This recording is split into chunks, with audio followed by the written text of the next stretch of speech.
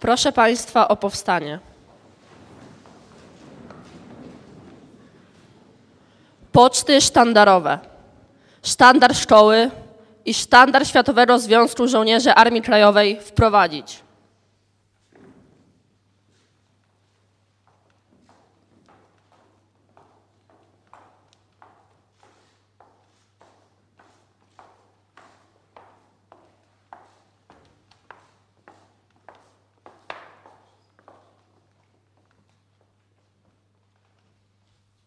Do hymnu państwowego.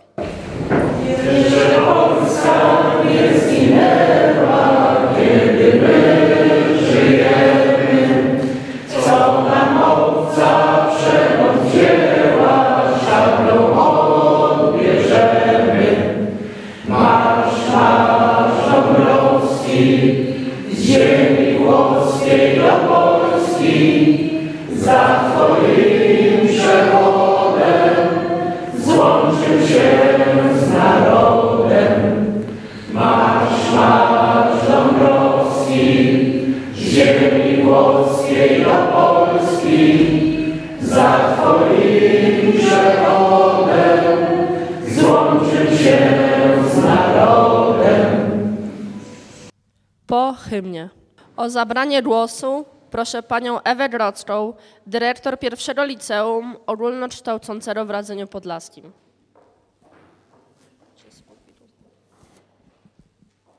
Dziękuję przewodniczącej Samorządu Uczniowskiego Julicie Krasuskiej za wprowadzenie nas w dzisiejszą uroczystość. Serdecznie witam wszystkich Państwa na uroczystości, myślę, wyjątkowej. Dzisiaj, w dniu, kiedy przypada dokładnie 100. rocznica urodzin nieżyjącego już, wybitnego człowieka, skromnego bohatera, prostego i cichego, szlachetnego, wielkiego członka naszej szkolnej i radzyńskiej społeczności, żołnierza ZWZ-AK, wieloletniego nauczyciela, doświadczonego wychowawcę, zasłużonego dyrektora tej szkoły, budowniczego naszej obecnej szkoły, w której znajdujemy się, zasłużonego działacza turystyki. Dzisiejszą uroczystość dedykujemy pamięci profesora Rudolfa Probsta. Serdecznie dziękuję Państwu za przyjęcie naszego zaproszenia. Dziękuję, że zechcieli Państwo uświetnić swoją obecnością naszą wyjątkową uroczystość. Imiennie bardzo gorąco witam panią Małgorzatę Łysik, córkę pana profesora Rudolfa Probsta.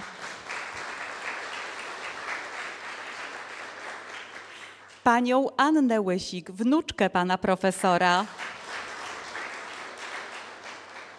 Pana Marcina Barszczewicza, wnuka pana profesora. Z głębokim ukłonem witam pana Roberta Gmitruczuka, wicewojewodę lubelskiego. Z wielkim szacunkiem witam pana Szczepana Niebrzegowskiego, starostę radzyńskiego. Kłaniam się i witam pana Jerzego Rębka, burmistrza miasta Radzyń Podlaski. Z wdzięcznością witam pana Roberta Mazurka, przewodniczącego Rady Powiatu Radzyńskiego, dyrektora Radzyńskiego Ośrodka Kultury. Bardzo gorąco witam pana Marcina Czyżaka, sekretarza gminy Kąkolewnica. Witam pana Janusza Chmielarza, przewodniczącego Rady Rodziców w naszym liceum. Witam pana Jerzego Woźniaka, prezesa Przedsiębiorstwa Energetyki Cieplnej w Radzyniu Podlaskim. Szanowni Państwo, z wielką wdzięcznością, z wielkim szacunkiem witam wśród nas darczyńców Ławeczki imienia profesora Rudolfa Probsta. Państwa nazwiska poznamy dzisiaj. Witamy gorąco. Witam członków zarządu Stowarzyszenia Przyjaciół Pierwszego Liceum Ogólnokształcącego w Radzyniu Podlaskim, inicjatorów tego wydarzenia.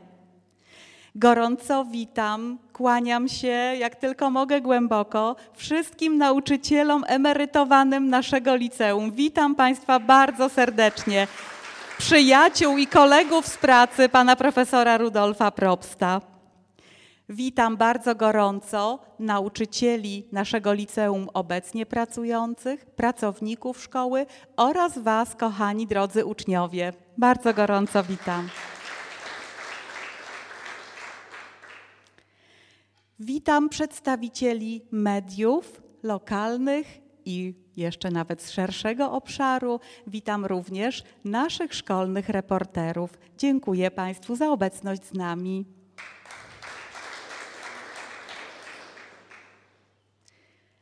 Aby poczuć podniosłość tej chwili, wysłuchajmy pieśni patriotycznej Rozkwitały pąki białych róż w wykonaniu uczennicy klasy drugiej Martyny Belniak.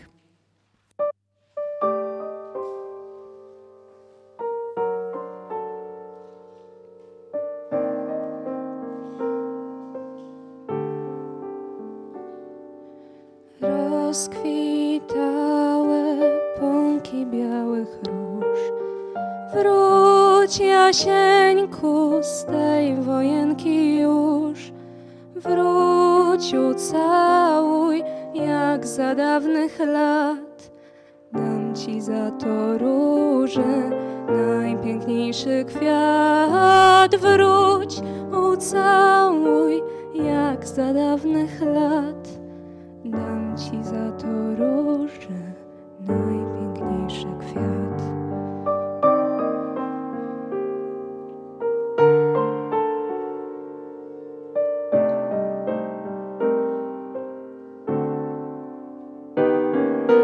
Kładłam Ci ja idącemu w bój białą różę za karabin Twój. Nimeś odszedł mój Jasieńku stąd, nimeś próg przestąpił, kwiat na ziemi zwiądł. Nimeś odszedł mój Jasieńku stąd, nimeś próg przestąpił, kwiat na ziemi zwiądł.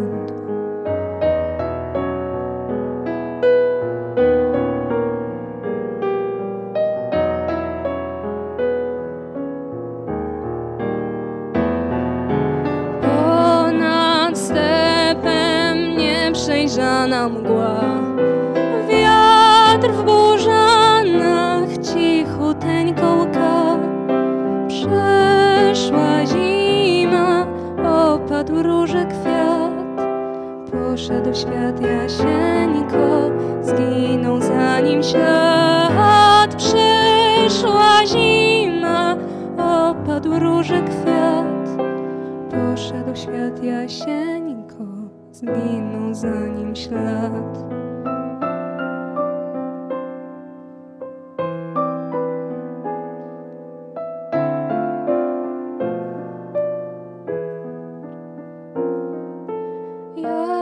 Jasieńkowi nic nie trzeba już, bo mu kwitną pąki białych róż. Tam pod jarem, gdzie w wojence padł, wyrósł na mogile białej róży kwiat. Tam pod jarem, gdzie w wojence padł, wyrósł na mogile białej róży kwiat.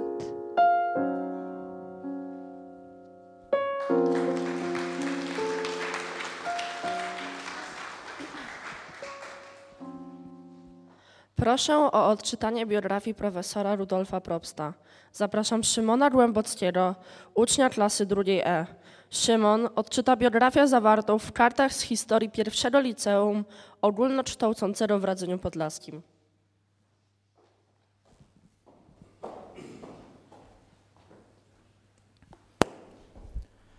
Pan profesor Rudolf Probst urodził się 23 marca 1923 roku w Jaśliskach w powiecie senockim. W 1939 roku ukończył Męskie Gimnazjum Ogólnokształcące imienia Królowej Zofii w Sanoku. Po wybuchu II wojny światowej podjął pracę w tartaku w Zarszynie. W 1940 roku wstąpił do Związku Walki Zbrojnej. Był łącznikiem i kolporterem prasy konspiracyjnej. W maju 1943 roku Rudolf Probst nawiązał kontakt z komendantem obwodu AK w Besku, Adamem Winogrodzkim.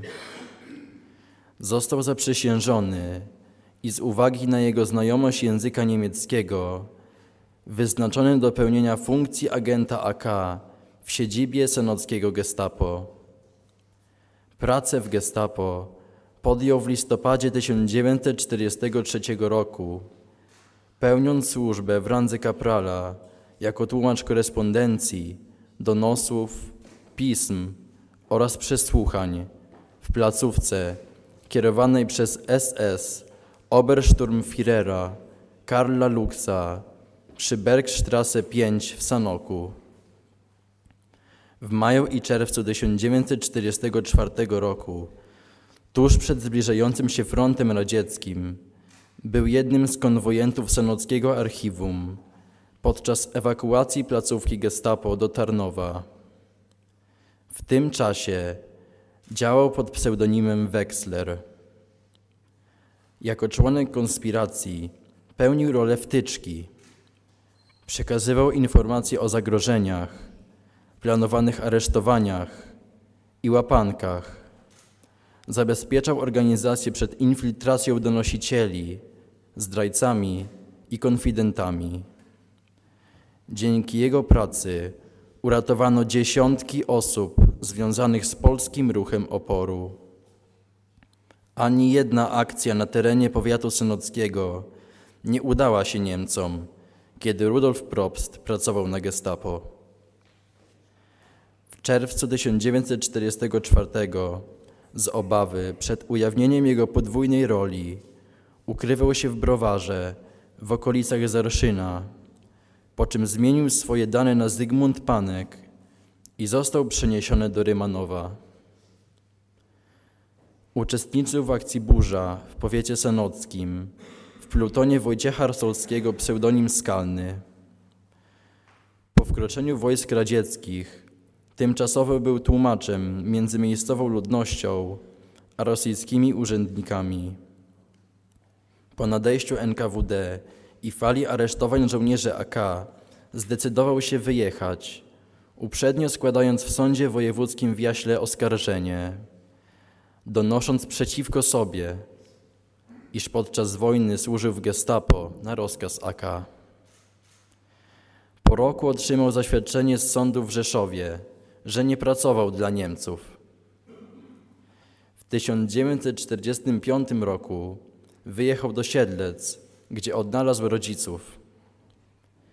W 1946 roku zamieszkał w Lublinie, zdał maturę i w 1948 roku rozpoczął studia na Wydziale Biologii i Nauk o Ziemi Uniwersytetu Marii Curie Skłodowskiej w Lublinie.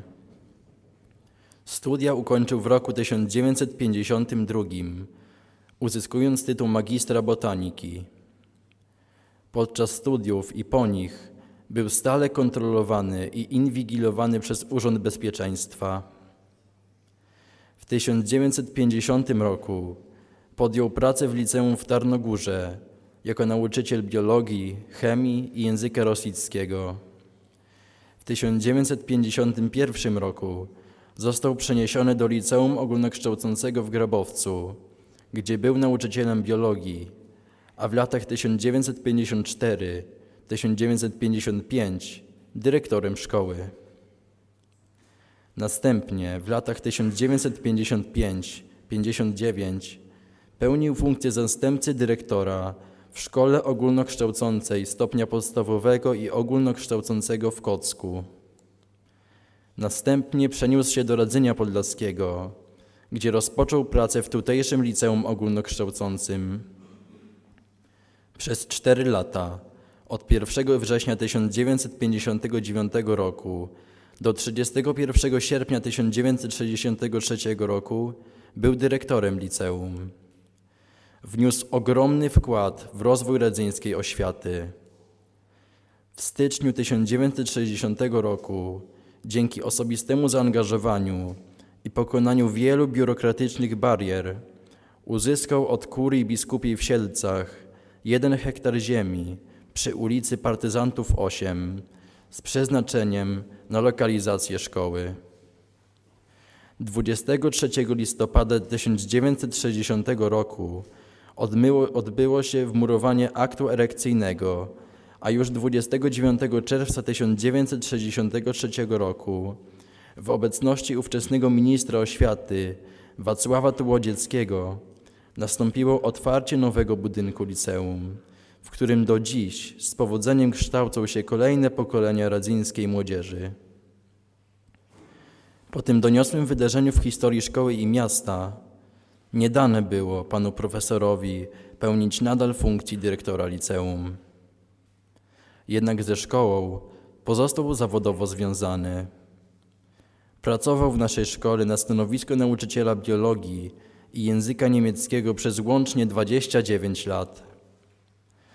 Uzupełniając etat, nauczał również w technikum mechanicznym, zespole szkół zawodowych i szkole podstawowej nr 1 w Radzyniu Podlaskim. W roku 1974 kurator okręgu szkolnego w Lublinie nadał mu tytuł profesora szkoły średniej. W 1983 roku pan profesor przeszedł na emeryturę, jednak kontynuował pracę na część etatu do 1990 roku.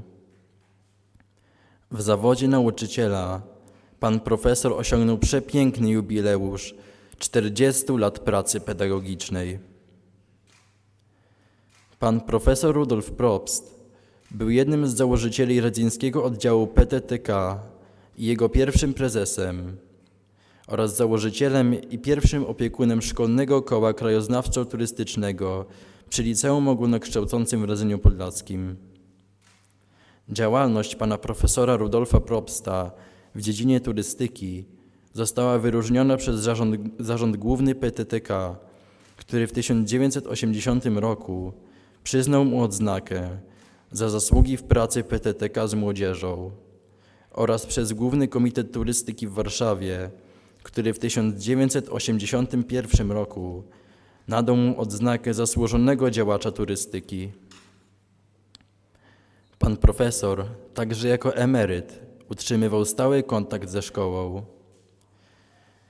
W listopadzie 2010 roku pan Rudolf Probst przeciął wstęgę podczas otwarcia nowej hali sportowej w pierwszym Liceum Ogólnokształcącym w Radzyniu Podlaskim. W marcu 2013 roku brał udział w przygotowanym przez szkołę uroczystym spotkaniu z okazji 90. rocznicy swoich urodzin. Otrzymał wiele gratulacji i słów uznania od dyrekcji pierwszego LO, grona pedagogicznego, nauczycieli emerytów, z którymi współpracował oraz absolwentów. Zmarł w wieku 94 lat w dniu 13 lutego 2015 roku. Za wybitną działalność patriotyczną, zawodową i społeczną profesorowi Rudolfowi Probstowi zostały przyznane następujące odznaczenia. W 1971 roku Krzyż Partyzancki, w 1981 Złoty Krzyż Zasługi, w 1986 Krzyż Kawalerski Orderu Odrodzenia Polski, w 1995 Odznaka Weterana Walki o Niepodległość, w 1998 Odznaka Pamiątkowa Akcji Burza, w 1998 Krzyż Armii Krajowej.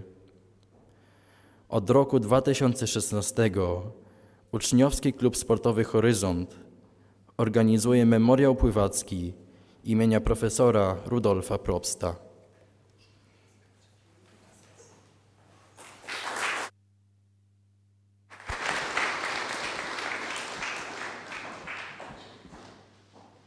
Pieśń, bo przysięgaliśmy na orła i na krzyż, zaśpiewa Monika Pawlina, uczennica klasy 4. Trudno jest wytrwać, gdy wszystko zdaje się stracone.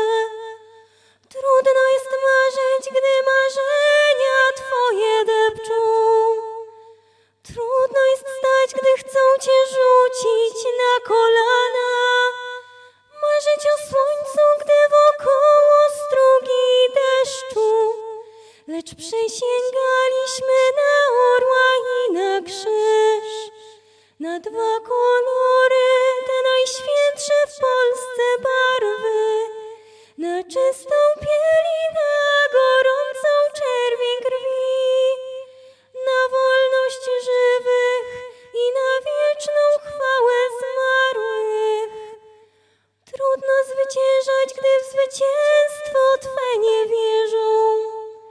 Trudno jest walczyć, gdy poległo już tak wielu. Trudno jest ciągle na zamiary siły mierzyć. Ostatnią kulą jako płatkiem się podzielić. Lecz przysięgaliśmy na orła i na krzyż, na dwa kolory, te najświętsze w Polsce barwy, na czystą piel i na gorącą czerwień krwi, na wolność żywych i na wieczną chwałę zmarłych. Trudno się czasem z Twoją wolą zgodzić, Panie, i stać spokojnie, gdy ofiarne płoną stosy. Ale swój los przyrzekaliśmy rzucić na nie, by swoje życie jak przeszkodę móc przeskoczyć.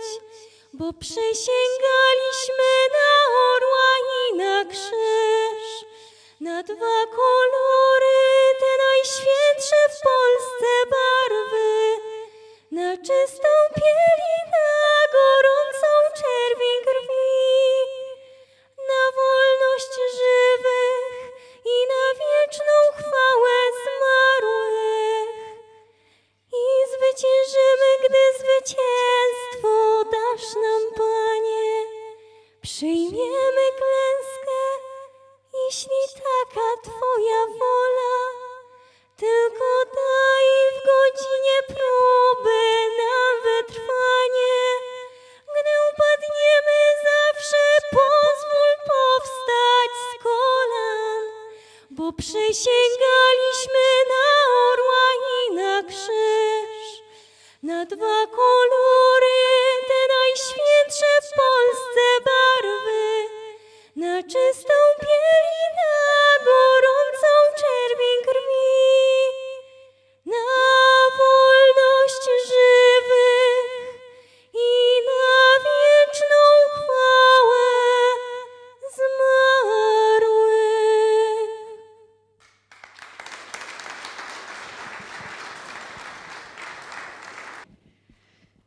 Jak wielu z nas pamięta, albo jak dowiedzieliśmy się z biografii, której wysłuchaliśmy, pan profesor 29 lat przepracował w naszym liceum. Wniósł ogromny wkład w jego rozwój. Przez 4 lata był dyrektorem szkoły, wybudował obecny gmach liceum. Niestety nie doczekał satysfakcji, a wprost przeciwnie, po oddaniu budynku do użytku został odwołany z funkcji dyrektora i pracował jako nauczyciel języka niemieckiego, biologii. Często musiał łączyć etaty między szkołami. Był wychowawcą wielu roczników młodzieży. Do ostatnich lat swego życia skrywał tajemnicę bohaterskiej aktywności w latach okupacji. My teraz możemy się wiele dowiedzieć z internetu, z filmu, który nakręciła Telewizja Polska, Historia, TVP Historia, byłem w Gestapo. Ten film młodzież naszego liceum obejrzała w całości. Zarząd działającego przy liceum Stowarzyszenia Przyjaciół Pierwszego Liceum Ogólnokształcącego w Radzyniu Podlaskim podjął działania mające na celu upamiętnienie pana Rudolfa Probsta w świadomości mieszkańców Radzynia Podlaskiego, a w szczególności absolwentów i kolejnych roczników uczniów pierwszego LO. W roku, kiedy przypada 100. rocznica urodzin pana profesora, postanowiliśmy, aby jedną z form upamiętnienia profesora było ufundowanie kamiennej ławeczki Rudolfa Probsta, ustawienie jej na skwerze przed budynkiem szkoły i opatrzenie pamiątkowymi tabliczkami. Autorem tego pomysłu jest pan Tadeusz Pietras, członek zarządu Stowarzyszenia Przyjaciół Pierwszego Liceum Ogólnokształcącego w Radzyniu Podlaskim. Ale jego realizacja wymagała środków finansowych. Dlatego też zarząd SPILO zwrócił się z apelem do państwa, do absolwentów, przyjaciół pierwszego LO o finansowe wsparcie planowanego przedsięwzięcia. I oto dzisiaj spotykamy się, aby odsłonić ławeczkę. Za życzliwe odniesienie się do prośby zarządu serdecznie dziękujemy wszystkim darczyńcom. Darowiznę celową na ławeczkę przekazało 58 ofiarodawców. Wśród nich są absolwenci, przyjaciele naszej szkoły, osoby fizyczne i prawne. Zebraliśmy fundusze na łączną kwotę 10 255 zł. Te pieniądze pozwoliły na ufundowanie ławeczki oraz stypendium imienia Rudolfa Probsta, o którym za chwilkę. Dla wszystkich ofiarodawców przygotowaliśmy imienne podziękowania, które w tym momencie pragniemy państwu wręczyć. O pomoc we wręczeniu mi podziękowań pana wojewodę, pana starostę, pana burmistrza i panią Małgorzatę Łysik. Zapraszam państwa Tadeusza i Urszulę Pietrasów. Proszę o odebranie podziękowania. Serdecznie gratuluję. Zapraszam pana dyrektora Mirosława Juszczyńskiego.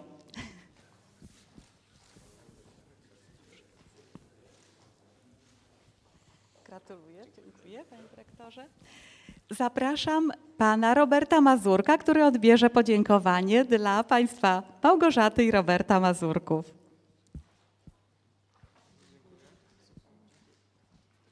Dziękuję.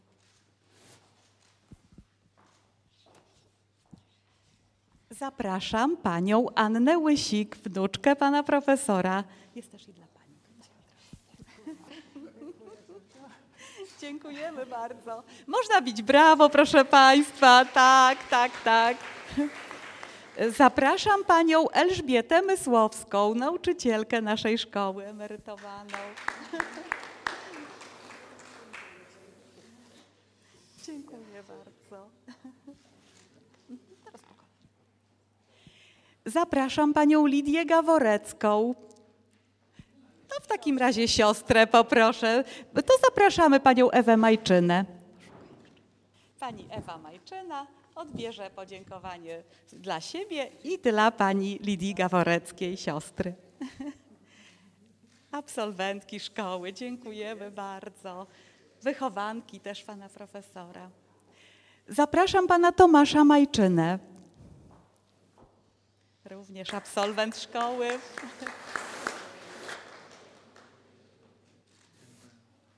Dziękuję bardzo. Zapraszam panią Hannę Gołoś. Zapraszam państwa Jolantę i Adama Koncerewiczów. Potwierdzali, dlatego tutaj są. Zapraszam panią Bogumiłę Kożuch, emerytowaną nauczycielkę naszej szkoły.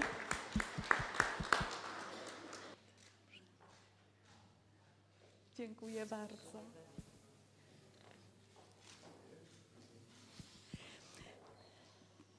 Zapraszam pana Andrzeja Luty. Również absolwent. Jesteśmy dumni. Dziękuję bardzo. Zapraszam panią Ewę Manowiec, nauczycielkę naszej szkoły. Tak, uczennica pana profesora. Dziękujemy bardzo. Przedstawicieli naszych władz samorządowych. Zapraszam pana Jerzego Woźniaka.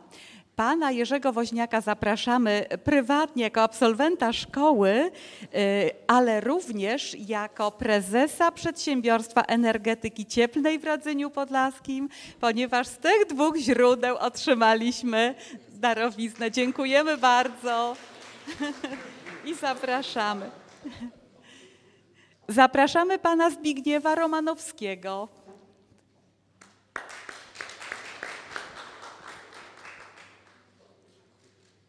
Dziękujemy. Zapraszamy panią Annę Tracz. Zapraszamy pana Zbigniewa Wojtasia. Zapraszamy panią Mirosławę Wysokińską-Wołowik. Dziękujemy. Emerytowana nauczycielka naszej szkoły, również absolwentka szkoły. Dziękujemy bardzo. Pani Anna Zabielska swoje obowiązki nauczycielskie też musi realizować. Pan Dariusz Gałan, zapraszamy.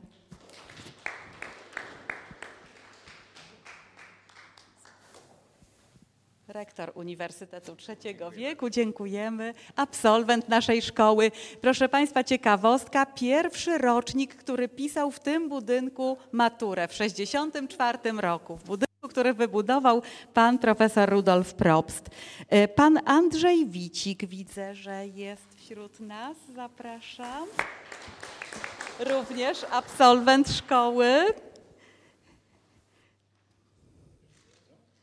Dziękujemy serdecznie. Jest tata Jakuba Fijewskiego, absolwenta naszej szkoły, pan Janusz Fijewski. Zapraszam, panie Januszu, również do nas. Bo Janusz mówi, że Januszowi już dorobimy w takim razie. Dziękujemy serdecznie. Tak, i teraz bym chciała, żeby wszyscy nasi darczyńcy i goście byli dobrze widziani, żeby można było ich ująć w kamerze. Bardzo prosimy reporterów, żeby się postarali mimo trudnych warunków.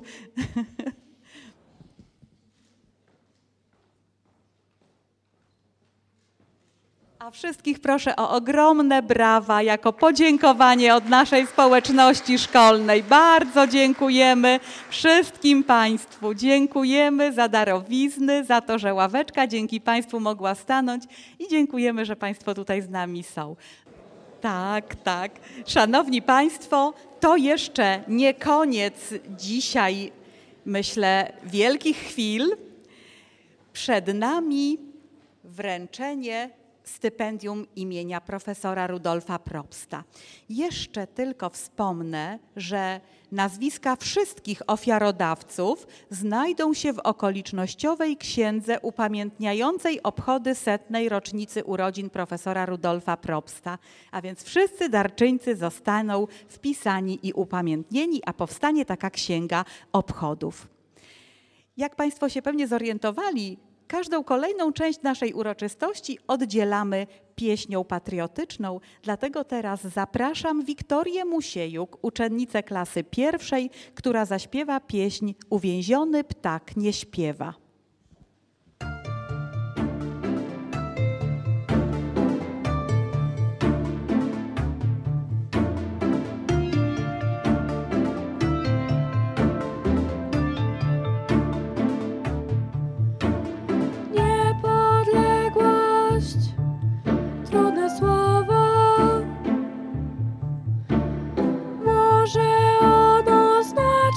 Coś ważnego w naszym życiu.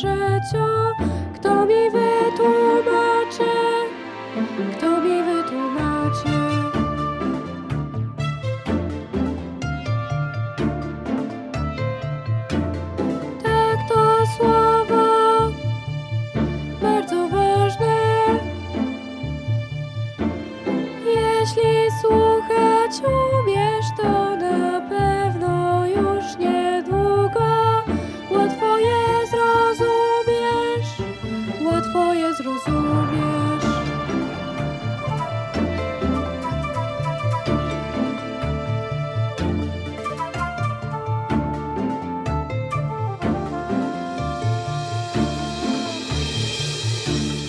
Uwięziony ptak nie śpiewa, czy wiesz dlaczego? Bo nie spotkasz nigdy w klatce ptaka szczęśliwego. Uwięziony ptak nie śpiewa, czy wiesz? Bo nie spotkasz nigdy w klatce ptaka szczęśliwego.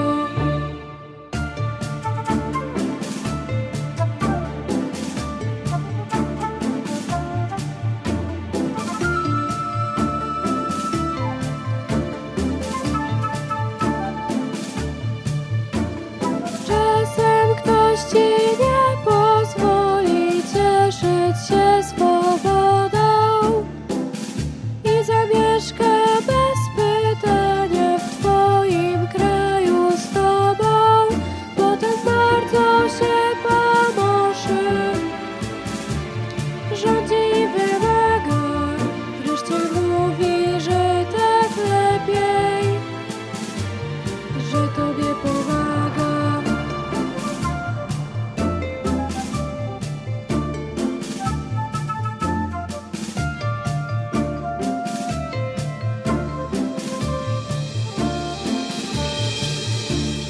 Uwięziony ptak nie śpiewa, czy wiesz dlaczego?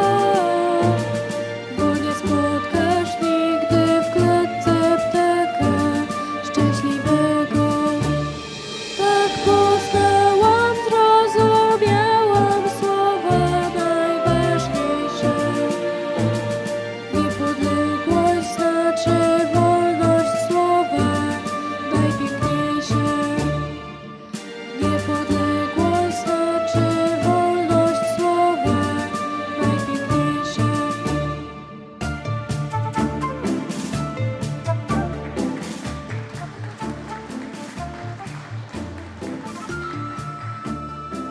Niepodległość znaczy wolność słowa najpiękniejsze.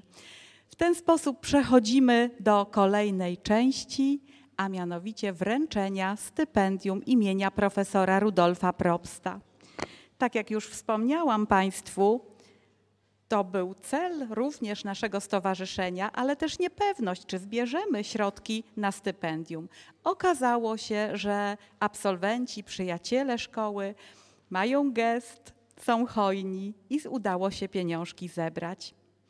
Dzisiaj mamy ogromny zaszczyt wręczyć pierwsze w historii szkoły stypendium imienia profesora Rudolfa Probsta. Uchwałą nr 6 łamane przez 2023 z dnia 7 marca 2023 roku Zarządu Stowarzyszenia Przyjaciół Pierwszego Liceum Ogólnokształcącego w Radzyniu Podlaskim w sprawie przyznania stypendium imienia profesora Rudolfa Probsta pierwszym stypendystą zostaje Wojciech Kukiełka, uczeń klasy 4B matematyczno-fizycznej. Wojtek, zapraszamy Ciebie już tutaj, a ja powiem, bo muszę to powiedzieć.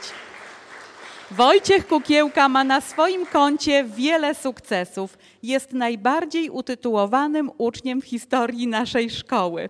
Wojtek to laureat 71. Olimpiady Fizycznej, laureat 66. Olimpiady Astronomicznej, laureat pierwszego stopnia 15. Ogólnopolskiej Olimpiady o diamentowy indeks AGH z fizyki, laureat trzeciego stopnia 15. Ogólnopolskiej Olimpiady o diamentowy indeks AGH z matematyki, trzecie miejsce w Polsce i tytuł Hiperona Omega w konkursie fizycznym Lwiątko 2021.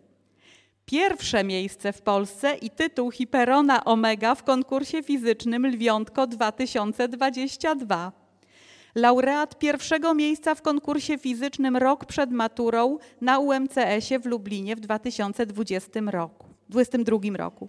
Wyróżnienie w międzynarodowym konkursie matematycznym Kangur. Stypendysta ministra edukacji i nauki 2022-23. Stypendysta starosty radzyńskiego 2022-23.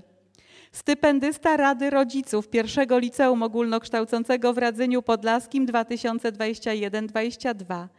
Dwukrotny zdobywca statuetki Prymus przyznawanej przez starostę radzyńskiego w roku 2021 i 2022.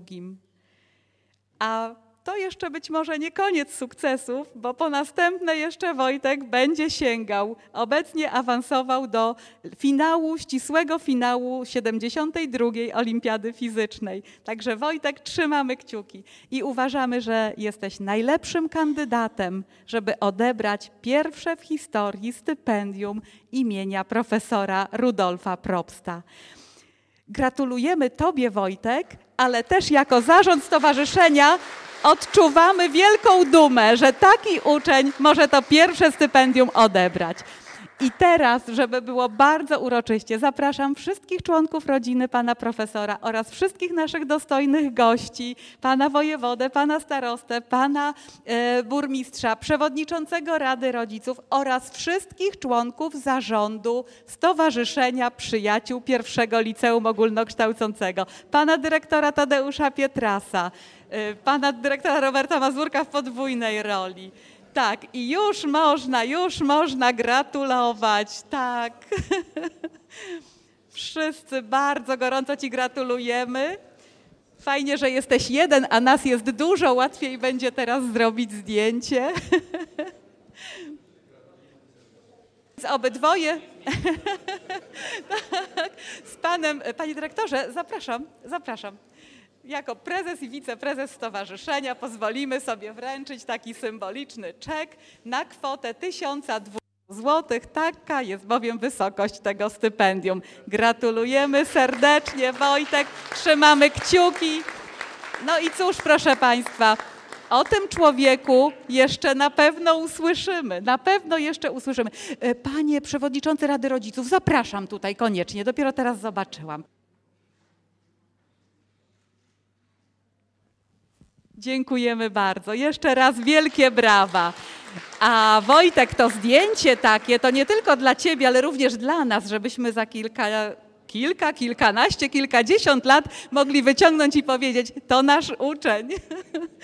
Trzymamy kciuki, zajdź daleko. Zapraszamy teraz uczennicę Magdę Samczuk, która wyśpiewa nam piosenkę Warszawo ma.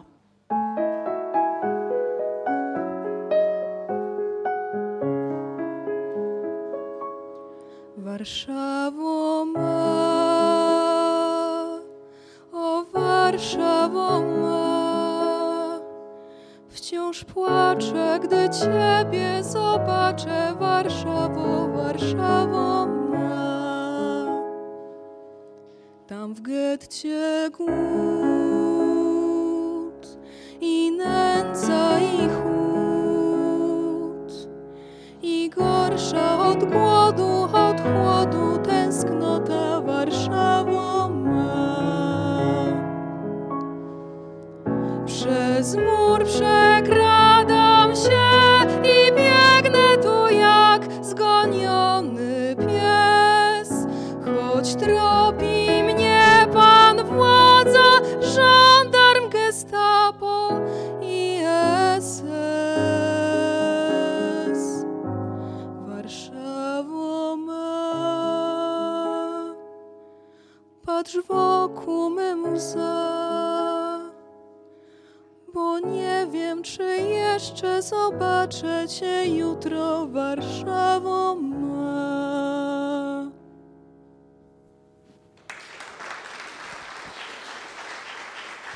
Dziękuję, Magda, bardzo pięknie. I przechodzimy do kolejnego punktu naszej uroczystości, mianowicie wręczenia nagród laureatom konkursu wiedzy o panu profesorze Rudolfie Probście. Pragnę wszystkich Państwa poinformować, że obchody 100. rocznicy urodzin są w naszej szkole dwudniowe, takie główne, a tak naprawdę zaczęliśmy już 21 marca, kiedy cała społeczność szkoły obejrzała film Byłem w Gestapo. Wczoraj, w dniu 22 marca, odbył się konkurs wiedzy dla uczniów naszej szkoły o panu profesorze. W tym konkursie mogli wziąć udział uczniowie chętni, to nie było obowiązkowe. Wzięło udział 248 uczniów. Konkurs był przeprowadzony w formie zdalnej, nowoczesnej, którą już mamy opracowaną. Pytania konkursowe opracował pan dyrektor Tadeusz Pietras, nasz nauczyciel historii, emerytowany dyrektor wieloletniej szkoły. Gratulujemy, dziękujemy, były bardzo ciekawe. Są dostępne na stronie, kto chce, może zapoznać się z tym konkursem, rozwiązać, sprawdzić swoją wiedzę. Natomiast, żeby uczniowie mogli ją rozwiązać w formie zdalnej za pomocą telefonów, o to postarał się pan dyrektor Mirosław Juszczyński, któremu bardzo, bardzo dziękujemy. Pan dyrektor to taki freak komputerowy, który zawsze musi dojść, co i jak na komputerze trzeba zrobić, żeby działało. I oczywiście to zadziałało. Tylu uczniów wystartowało, a my dosłownie 10 minut po konkursie mieliśmy już listę laureatów i mogliśmy przygotować dyplomy i nagrody. I tak, proszę Państwa, 10 uczniów za chwileczkę odbierze swoje nagrody. Ci, którzy znaleźli się na podium, zajęli miejsca od 1 do 3, otrzymają w nagrodę oprócz dyplomu książkę autorstwa wnuczki pana profesora Laury Barszczewicz i pani Lidii Zielonki, pseudonim Weksler, opowieść o Rudolfie Probście. Te książki ufundowało Stowarzyszenie Przyjaciół Pierwszego Liceum w Radzyniu Podlaskim. Natomiast pozostałych 5 laureatów otrzyma książkę Zespół Pałacowo-Parkowy w Radzyniu Podlaskim w starej fotografii. Są to książki ufundowane przez Radzyński Ośrodek Kultury. Nie mogę się zdecydować, od którego miejsca zacząć wręczać. Panie dyrektorze, tak, zapraszam. I pana dyrektora Roberta Mazurka proszę o wręczenie nagród, które pan dyrektor ufundował. Od 8 w takim razie, tak? Czy 9? Zobacz, powinno być na wierzchu. Jest 8. Zapraszamy Joannę Bocian. Joanna, zapraszamy. Zajęłaś 8 miejsce w konkursie wiedzy o panu profesorze. Gratulujemy.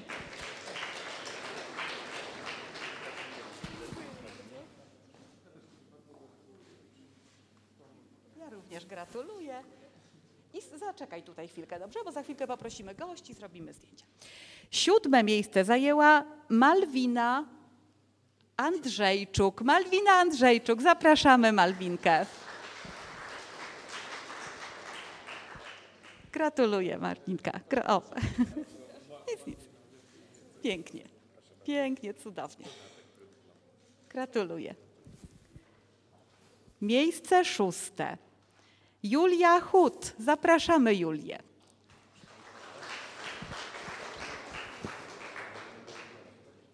Proszę bardzo, Julia, dyplom dla ciebie. Gratuluję wiedzy, spostrzegawczości, uważności.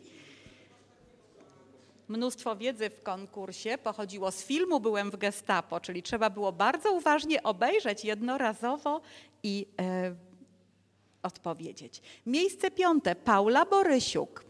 Klasa 1B. Zapraszamy Paulę.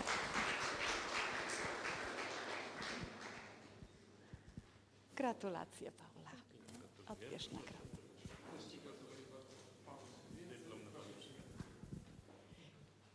Miejsce 4. zajęła Anna Kot, klasa 1A. Zapraszamy, Aniu.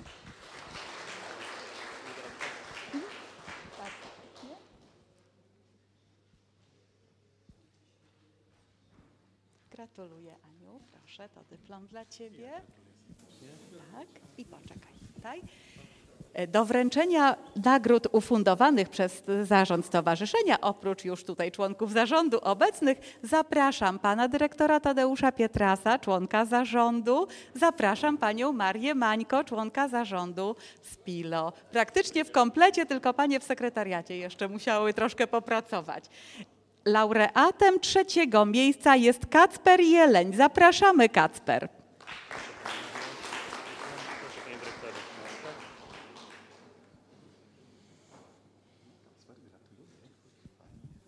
Również gratuluję ci bardzo, jesteś wielkim historykiem.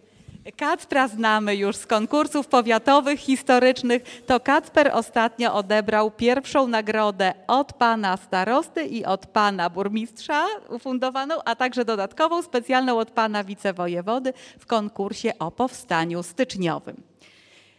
A tymczasem 2. miejsce w konkursie wiedzy o panu profesorze zajmuje Julia Ostasiewicz. Zapraszamy, Julia. A Julia to też znana historyczka w naszej szkole, też utytułowana.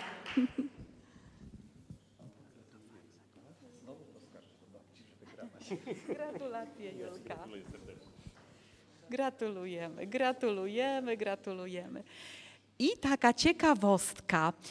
Wiadomo, że w konkursie może się tak zdarzyć, że uczniowie uzyskują tę samą liczbę punktów. Żeby uniknąć jakichkolwiek wątpliwości, kto wygrał, wprowadziliśmy dodatkowe kryterium czasu. Kto szybciej, ten lepszy.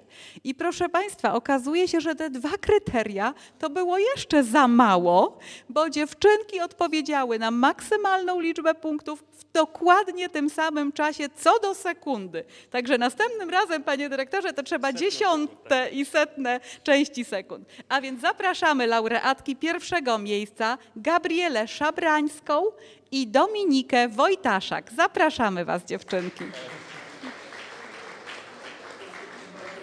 Tak. Proszę, bo ja tak mam rękę troszkę. Gratuluję serdecznie. Gratulacje, gratulacje. Pięknie. Punktów? Tak, to 100%. To było 100% punktów. Obie dziewczynki 100% punktów w idealnie krótkim i szybkim czasie. Cudownie. Bardzo serdecznie gratulujemy uczniom wiedzy i dziękujemy. Wielkie brawa. A więc kolejna część za nami. Zapraszamy Martynkę Belniak, która zaśpiewa pieśń Dziewczyna z granatem. Miłość, ochota, wola, różaną po schodkach w dół. Dziewczęta spod parasola żołnierski włożyły strój. Błękitna chustka marzenie, w koszyku granaty 2 i zdjęcie chłopaka w kieszeni, pamiątka letniego dnia. Dziewczyną z granatem w ręce, dziewczyną w zielonej sukience. Warszawa się broni, walka trwa, o wolność, o honor, o kraj. Do broni, dziewczyno kochana, do broni, chłopaku mój. Wolna będzie Warszawa, do broni, po wolność na bój. Mieszkańcy na Starówce, tam poczta broni się. List pisze sanitariuszka, walczymy, kocham cię. I tylko czasem dłonie, słowa jakiegoś strzęp. On z batalionu Zośka, a ona kto to wie? Dziewczyną z granatem w ręce, dziewczyną w zielonej sukience. Warszawa się broni, walka trwa, o wolność, o honor, o kraj. Do broni, dziewczyno kochana, do broni, chłopaku mój. Że wolna będzie Warszawa, do broni, po wolność na bój.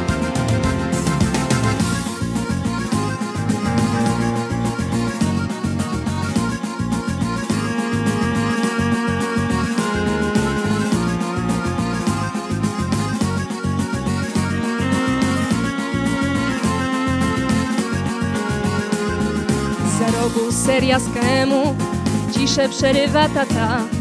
Niewolę rozrywa granat i z błyskawicy strzał. Warszawa jeszcze się broni, wyśmiła 2 Filipinki. Zawleczka jest tutaj, zobacz, podobna do twojej szminki. Dziewczyną z granatem w ręce, dziewczyną w zielonej sukience. Warszawa się broni, walka trwa, o wolność, o honor, o kraj. Do broni, dziewczyno kochana, do broni, chłopaku mój. Wtedy wolna będzie Warszawa do broni, bo wolność na bój.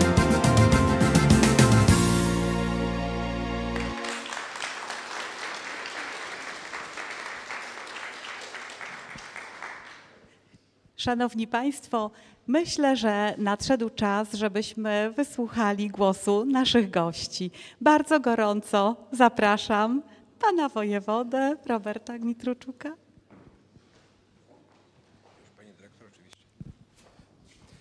Wielce czcigodna rodzino pana profesora, szanowny panie starosto, drogi panie burmistrzu, szanowna pani dyrektor, panie dyrektorze, drodzy nauczyciele, emeryci, kochana młodzieży, to wyjątkowa chwila, pamięć. Ta pamięć świadczy o naszej tożsamości. Ukazuje, skąd przychodzimy, jakie mamy wartości i skąd je czerpiemy. Z tego miejsca bardzo serdecznie pragnę podziękować na ręce pani dyrektor, pana dyrektora za to, że można powiedzieć, wykonujecie ewangeliczną czynność, bo oto nie zapala się lampy i nie stawia się pod korcem, ale zapala się ją i stawia wysoko, żeby ta lampa oświecała jak największą przestrzeń, pokój, dom, szkołę. Dziękuję za to bardzo serdecznie. Dziękuję za obecność rodzinie pana profesora, bo państwa ojciec, dziadek to osoba, która świadczy, jak mocno skomplikowana była polska historia i w jak skomplikowanym okresie żył i pracował człowiek, który urodził się wraz z marzeniami o wolnej II Rzeczypospolitej, ale którego te marzenia drastycznie przekreśliła ciemna noc 1939 roku, września, i niemieckiej okupacji, ale później również okupacji sowieckiej i władzy komunistycznej.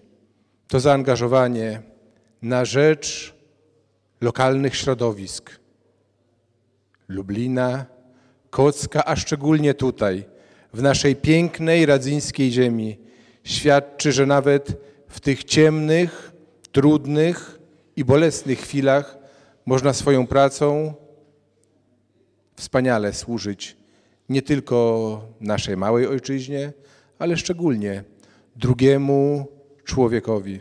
I szczególnie do was, młodzi, się zwracam. Pamiętajcie, bo to jest najważniejsze, bo pamięć, tożsamość tylko wtedy ma sens, kiedy jest przekazywana kolejnym pokoleniom.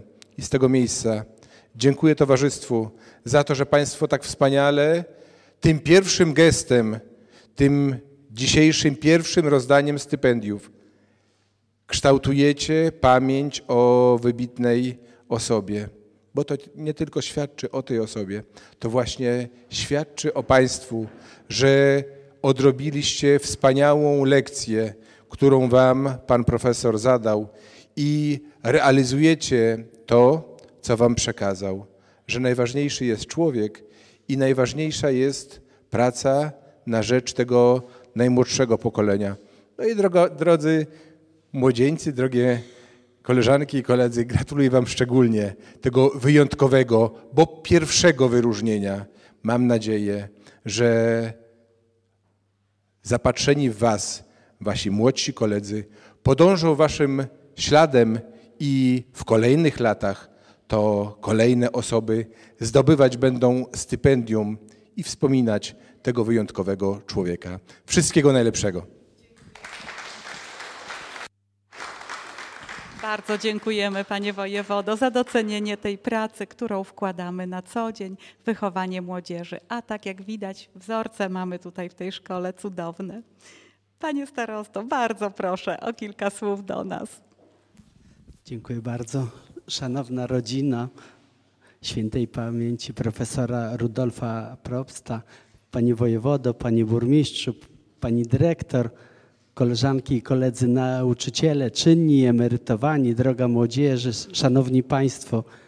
Jestem bardzo szczęśliwy, że kolejny raz mogę uczestniczyć w uroczystościach, które dotyczą właśnie pamięci profesora Rudolfa Probsta. Dziękuję pani dyrektor, że dzisiaj mogę to czynić na sucho, bo zdarzało się w przeszłości na memoriale pływackim, że starosta nie dość, że na mokro czcił pamięć pana profesora, to jeszcze zmuszał do tego swojego ówczesnego zastępcę. Droga rodzino profesora, chcę powiedzieć, że możecie państwo być dumni, jeżeli ma się takiego tatę, takiego dziadka. To jest taki fundament do swojego kręgosłupa na całe życie. Taka pewność, że ci, którzy państwa poprzedzali w rodzinie, cieszą się takim honorem, takim szacunkiem mieszkańców tego miasta, tego powiatu, dla którego on pracował. Chciałbym w imieniu władz powiatu radzyńskiego z obecnym tutaj przewodniczącym Rady Powiatu, panem Robertem Mazurkiem, państwu pogratulować. Chciałbym podziękować władzom stowarzyszenia, ale też i dyrekcji szkoły za to kultywowanie pamięci. Jak to pięknie jest spójne z tym, co obecnie w Polsce robimy. Przywracamy pamięć o naszych bohaterach, bo często było tak, że robiono wszystko, żeby zniknęli z kart historii. Dzisiaj ich pamięć jest przywracana. Oglądałem taki film dokumentalny, który akurat dotyczył powstania styczniowego, na którym żołnierze carscy, kozacy po prostu kopytami koni ugniatali ziemię na grobie powstańca. Po co to robili? Żeby nie było śladu.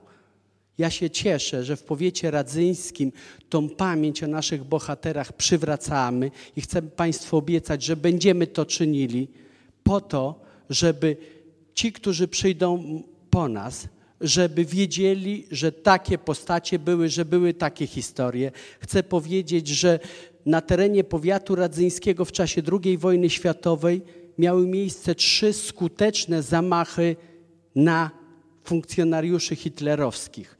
Podobno jest to w skali Polski i jeżeli nie najlepszy, to jeden z najlepszych wyników. I między innymi bardzo chcielibyśmy upamiętnić właśnie bohaterów, którzy dokonali zamachu na kata Podlasia. Tutaj niedaleko stąd, kilka czy kilkanaście kilometrów stąd taki zamach się odbył. Ja dziękuję i pani dyrektor za to, że w programie wychowawczym szkoły wykorzystujecie właśnie takie postacie, bo najlepiej wychowywać młodzież na konkretach. Tu jest konkretna postać, z której możemy czerpać. I droga młodzieży, myślę, że poznając tą postać, zrozumieliście, że były takie okresy, był taki czas, kiedy dla waszych rówieśników, bo przecież pan profesor miał 17 lat, gdy wstępował do AK, w hierarchii ich wartości były sprawy ważniejsze od zdrowia, od życia. Bo jeżeli szedł, prawda, do gestapo, no to w przypadku odkrycia, no to krótko mówiąc, nie dość, że śmierć to by była jeszcze łatwiejsza, tylko męczeństwo by było. I chcę wam powiedzieć to, co pięknie zaśpiewała jedna z waszych koleżanek. Przysięgaliśmy na orła i na krzyż. Jak ktokolwiek w Polsce co do jednego z tych znaków ma wątpliwości, dlaczego one powinny być w szkołach, to znaczy, że ma wątpliwości do tej przysięgi profesora Rudolfa Probsta i wszystkich żołnierzy Armii Krajowej. Dziękuję bardzo. Bardzo dziękujemy, panie starosto, za te głębokie słowa. Zapamiętajcie, kochani, tak, koleżanka śpiewała do nas wszystkich. Przysięgaliśmy na orła i na krzyż. W każdej naszej pracowni, na każdym korytarzu szkolnym widzicie te znaki na co dzień. Pamiętajcie, że to jest nasza tożsamość. Panie starosto, bardzo dziękuję i zapraszam na kolejny memoriał pływacki, który jutro, przypominam wszystkim, że Jutro dalszy ciąg będzie naszych uroczystości. Panie burmistrzu, korzystając z tego, że pan z nami dzisiaj jest, bardzo gorąco zapraszam. Szanowni Państwo, rodzino świętej pamięci pana profesora Rudolfa Probsta, szanowni goście, drodzy młodzi przyjaciele, ja też nawiążę do słów utworu, który został nam dzisiaj tutaj zaprezentowany, gdzie przewija się motyw zachowania w godzinie próby. To takie ważne, żeby zachować się w sposób właściwy. Słuchając historii pana profesora Rudolfa Probsta, możemy czerpać przykłady, a żyjemy w takich czasach, gdzie możemy się wykazać tą cechą najważniejszą, cechą człowieka wielkiego, odważnego, a równocześnie takiego, który stawia na szali swoje życie. Ten czas, jaki obecnie przeżywamy, nie jest prostym okresem. Ta walka nie tylko trwa za wschodnią granicą, ale tu, wewnątrz, ta walka toczy się już od pewnego czasu. I teraz, jak będzie wyglądała przyszłość Polski? Jak będzie wyglądała przyszłość naszego narodu?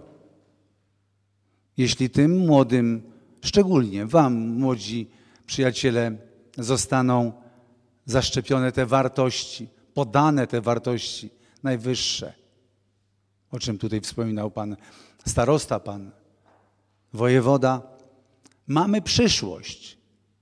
Mamy przyszłość, mamy szansę rozwoju, mamy szansę istnienia. I w tej sytuacji jakąś ogromną rolę pełnią tutaj rodzice, ale również wychowawcy, państwo, nauczyciele, wychowawcy tych młodych pokoleń. Bardzo serdecznie państwu dziękuję. Bardzo dziękuję również za tą uroczystość. To, że się odbywa ona w Liceum Ogólnokształcącym na ulicy Partyzantów, ale przede wszystkim odbywa się w Radzyniu. Z tego jestem dumny.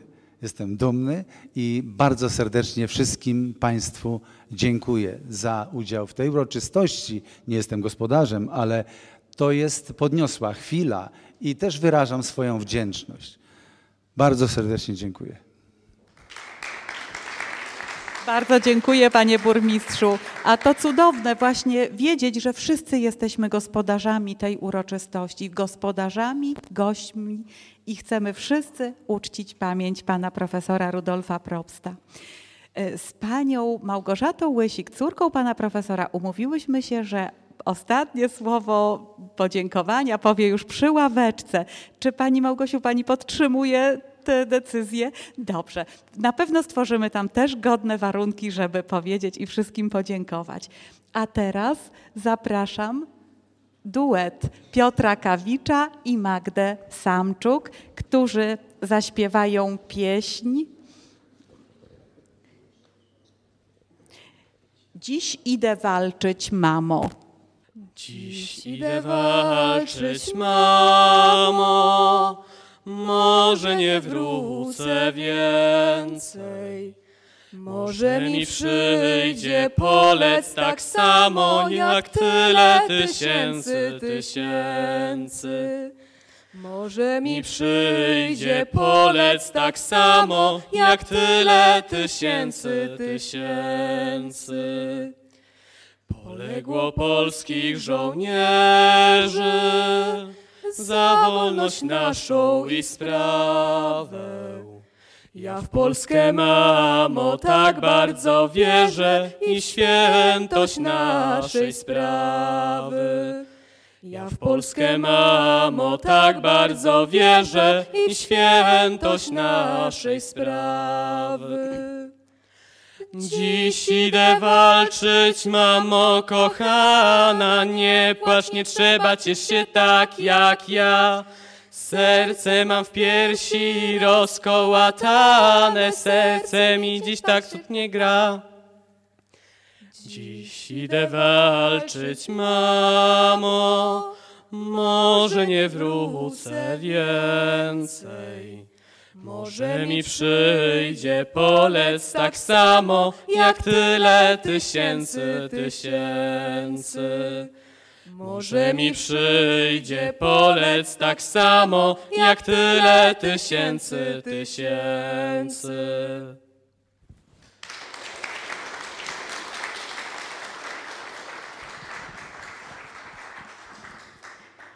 Szanowni Państwo, powolutku nasza uroczystość tutaj w szkole, na sali gimnastycznej dobiega końca. Za chwileczkę przewodnicząca samorządu uczniowskiego da komendę do odprowadzenia sztandarów do miejsca odsłonięcia ławeczki. Sztandary odprowadzimy, sami możemy się chwilkę przygotować, jeśli trzeba nałożyć płaszcz, kurtkę i zapraszam wszystkich Państwa przed szkołę, gdzie dokonamy odsłonięcia ławeczki. A teraz proszę przewodniczącą samorządu uczniowskiego o komendę. Proszę wszystkich o powstanie.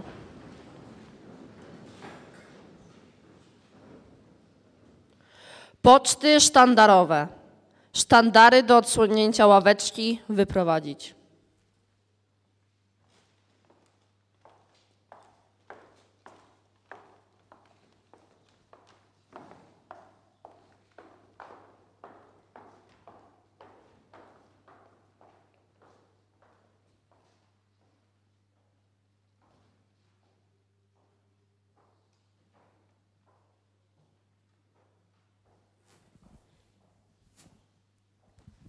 Dziękujemy. Szanowni Państwo, dotarliśmy do punktu kulminacyjnego dzisiejszej uroczystości odsłonięcia ławeczki profesora Probsta. Do odsłonięcia ławeczki zapraszam członków rodziny pana profesora, zapraszam naszych honorowych gości, pana wojewodę, pana starostę, pana burmistrza, przewodniczącego Rady Rodziców, pana dyrektora Tadeusza Pietrasa, członka zarządu stowarzyszenia, pana dyrektora Mirosława Juszczyńskiego, przedstawiciela absolwentów szkoły, bardzo gorąco pani Lidio, pani Ewo, zapraszam. A więc poprosimy rodzinę pana profesora, córkę Małgorzatę Łysik, wnuczkę Annę Łysik i wnuka Marcina Barszczewicza o odsłonięcie ławeczki poprzez pociągnięcie za kokardę.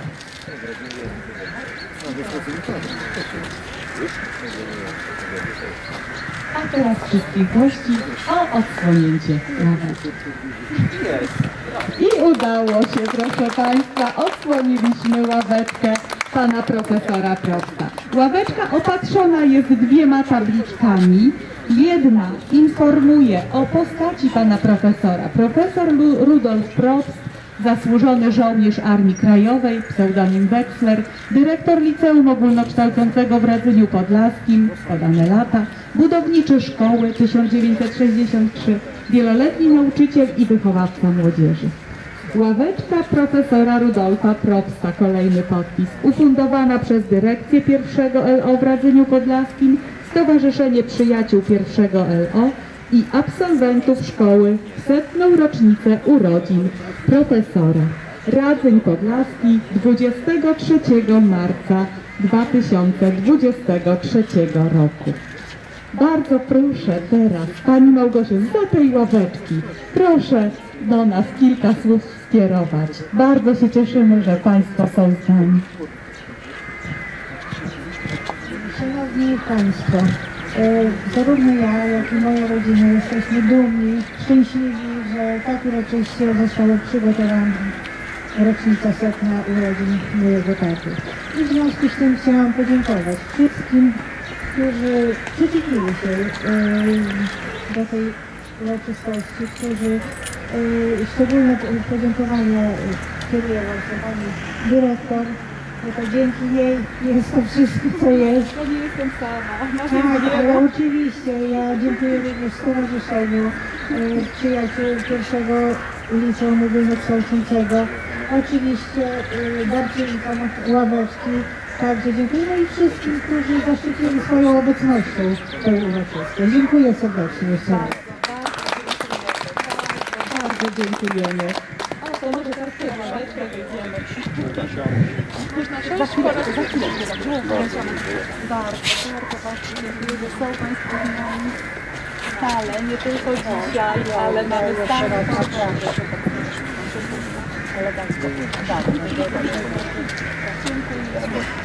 Bardzo Państwu dziękujemy za obecność. Proszę Państwa, teraz za chwilkę przekażę głos przewodniczącej samorządu uczniowskiego, która da komendę do odprowadzenia sztandaru. Natomiast później zapraszamy do sesji fotograficznej gości, fundatorów. Wszyscy, każdy ma prawo dzisiaj na tej ławeczce usiąść i zrobić sobie zdjęcie. A po sesji fotograficznej zapraszamy naszych wszystkich gości do pracowni 23. Pokażemy, gdzie to jest. My poczęstujemy kawę, herbatę, ciasteczkę. Także już witam, działaj teraz.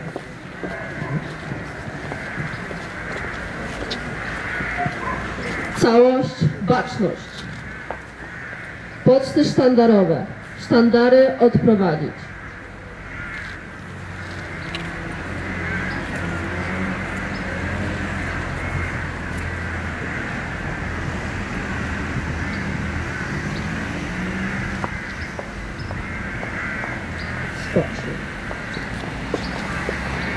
Myślę, że najgodniejszymi osobami, które powinny usiąść jako pierwsze na tej ławeczce, są pani Małgorzata Łysik, córka, pani Anna Łysik, wnuczka i pan Marcin Barszczewicz, wnuk pana profesora. Więc pierwsze zdjęcie to rodzina.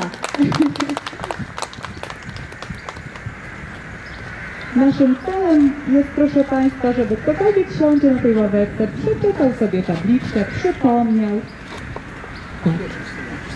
Dobrze, za chwileczkę to jeszcze poprosimy więcej.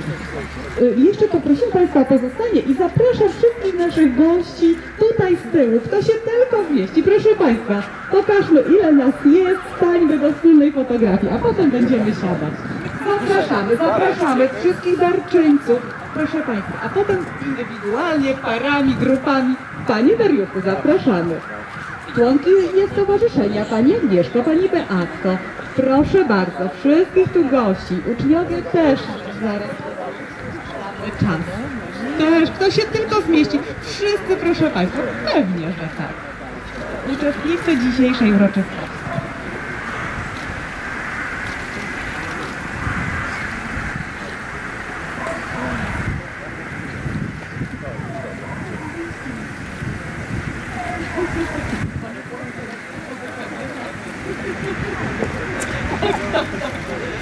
Super, bardzo dziękujemy. Tak, no ławeczka tak pomyślana, że latem w czasie upałów będzie bardzo przyjemnie tutaj usiąść. Tak jest. Proszę Państwa, zapraszamy jeszcze. Zapraszamy, może członkowie, nasi goście honorowi teraz jeszcze.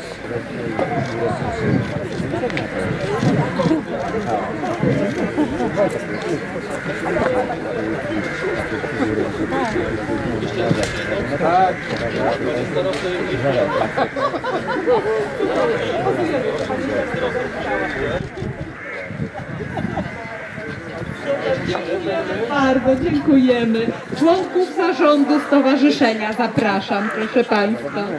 Darczyńców teraz zapraszamy, Szanowni Państwo, darczyńców zapraszamy.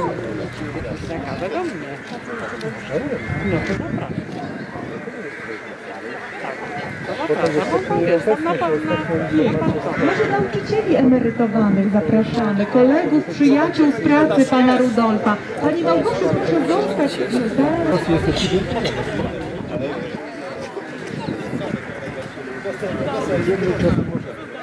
Dziękujemy bardzo. Czy jest jeszcze ktoś, kto nie był? O, 4B.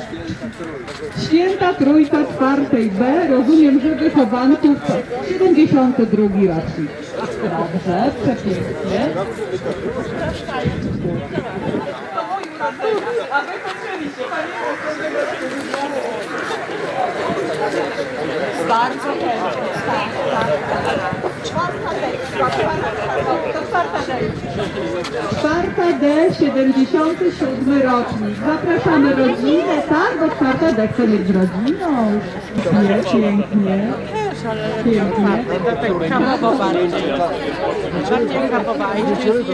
Dziękujemy. Pani Małgorzata? W sobotę będzie czasu.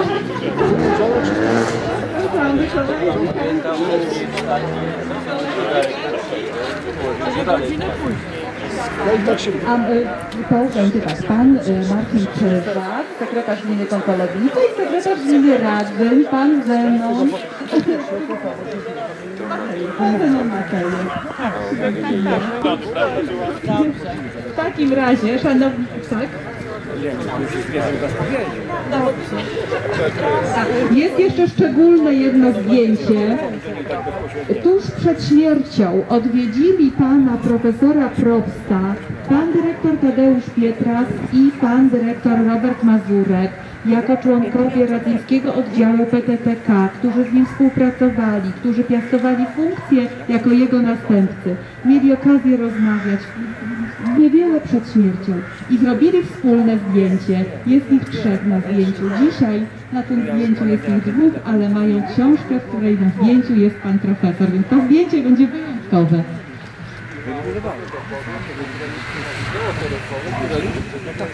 Ta rozmowa została nagrana na wideo, powtarzam teraz o panu dyrektorze i jeszcze nie była publikowana, także przed nami jeszcze wiele ciekawych wydarzeń.